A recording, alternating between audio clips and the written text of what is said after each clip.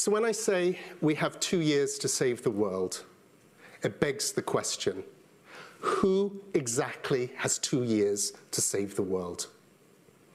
The answer is every person on this planet.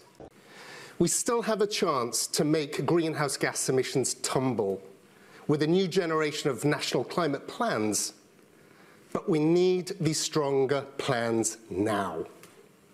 And while every country must submit a new plan, the reality is G20 emissions are around 80% of global emissions. So G20 leadership must be at the core of the solution. At the spring meetings, we need an ambitious round of replenishment for the World Bank's International Development Association, IDA.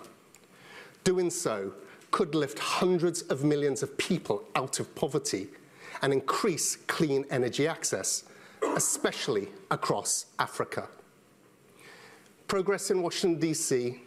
on revising the World Bank's capital requirements could free up billions more for concessional lending without asking donors for more money.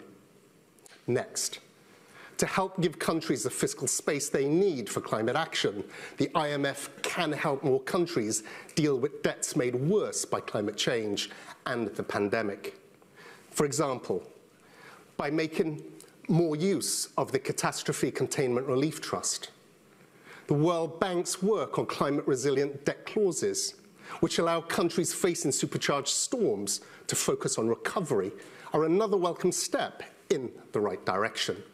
Everyday finance ministers, CEOs, investors, and climate bankers and development bankers direct trillions of dollars.